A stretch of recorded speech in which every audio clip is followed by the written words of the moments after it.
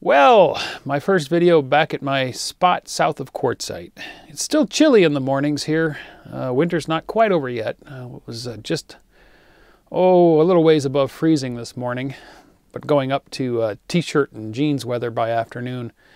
But it's been windy, windy. Holy cow. We had 2 windstorms since I got here over the last week, so it's been kind of tough working on antennas. And that is the subject of today's video, an experiment. I use an end-fed half wave. I built the 49-to-1 design that Steve Ellington popularized not too long ago.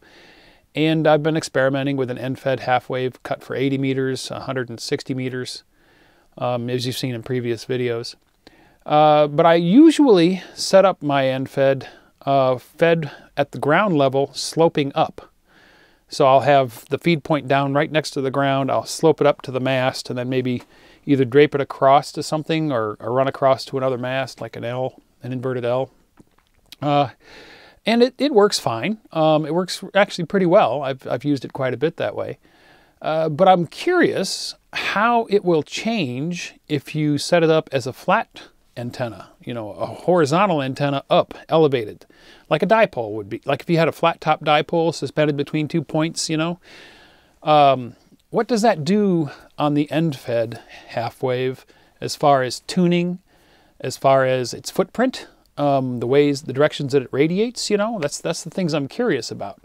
As a sloper, when it's like this, it's a little more omnidirectional, and that's because end on, you've still got a good side of the wire presented, even though it's sloped, you still have a side of the wire presented, so it'll still radiate in that direction and receive from that direction. A flat top dipole will radiate off the sides, but not off the ends. There's a null off the ends, and for receive, there's also a null off the ends. And a lot of that has to do with capture area. If you think about it, if your dipole is sideways like this, right, then this area that it covers, that's the swath of incoming RF that it is sensitive to. When it's on end, then you've just got a little point if the RF is coming from that way, and you're only picking up RF in that tiny little bitty space. Instead of this much space, you're picking it up in this much space. And also the magnetic field traversing along the wire doesn't induce current in it as if it was traversing it like that. So I'm curious about the footprint. So I started out with the sloper set up like I usually do, feed point near the ground, going up to the mast, and it went just a little bit further out. So a real tiny little stub that was horizontal, but mostly it was vertical. And if we look at the tuning first off, you'll see it got a pretty good SWR. There's a little spike there, and I think that was somebody transmitting right when it was sweeping that area. But you'll see that we're pretty much central to the 20-meter band. It's cut for 20 meters, by the way. The way you calculate that, however you calculate it, just a half a wavelength on 20 meters. I used 14.2 megahertz. It's pretty broad, and that's cool, but that also means it's not as efficient as it could be. The narrower that SWR dip is, the higher the Q, the more efficient the antenna is. But this is okay. I mean, it's fine. So yeah, that was how it was initially. And then we did a whisper beacon for a half an hour in the morning. And this is the result.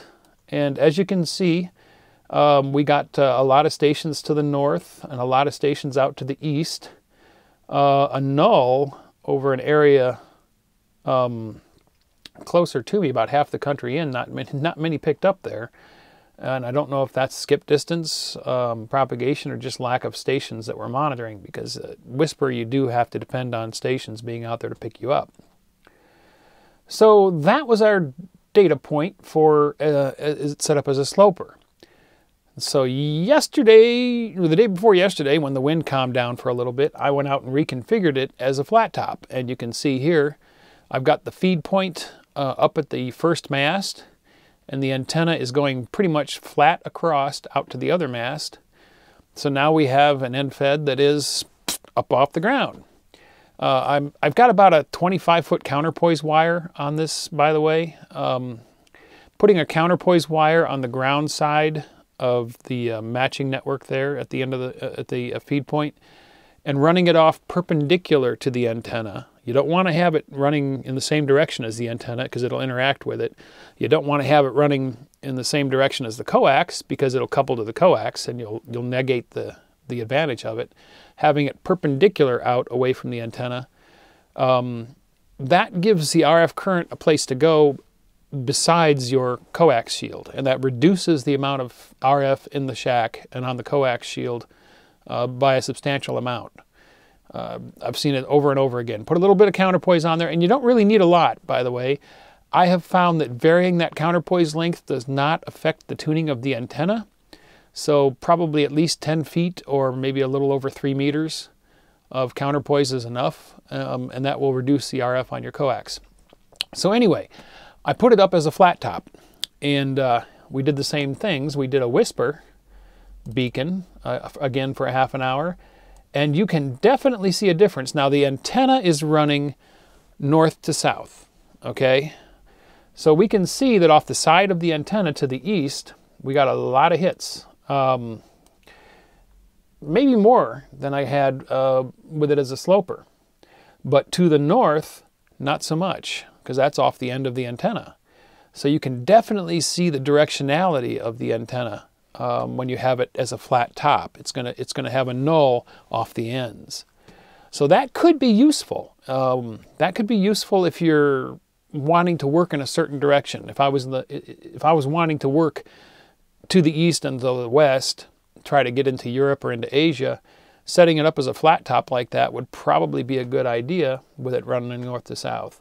If I wanted to work mostly north to south and not east to west, then setting it up as a flat top with the antenna running east to west would give me the best performance north and south. So definitely one advantage to having it as a flat antenna is you can have a little bit of directionality, bidirectionality, but you can have a little bit of directionality and you can ignore things in a certain direction. That could be useful if you have a noise source that's nearby. Perhaps there's a known source of interference. You could put it up as a flat top with the end of it pointing towards that interference, and you'd null it out a little bit. So that's what I've discovered. That's the big difference. I might have some media here from playing around on the radio that we can look at.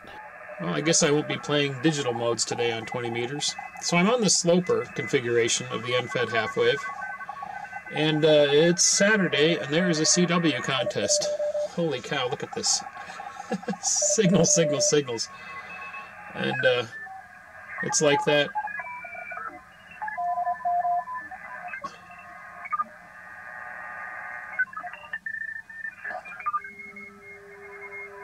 All the way up to about 14,130. It's all CW down there. Here's a quiet spot. Look at that noise floor. The S meter's not even moving. That's here in the desert.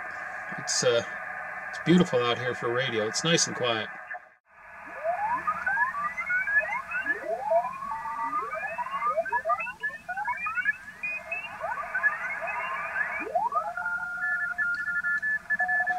They're all so crowded in there. I was going to play around with PSK today, but the CW guys are all over there. KB9RLY,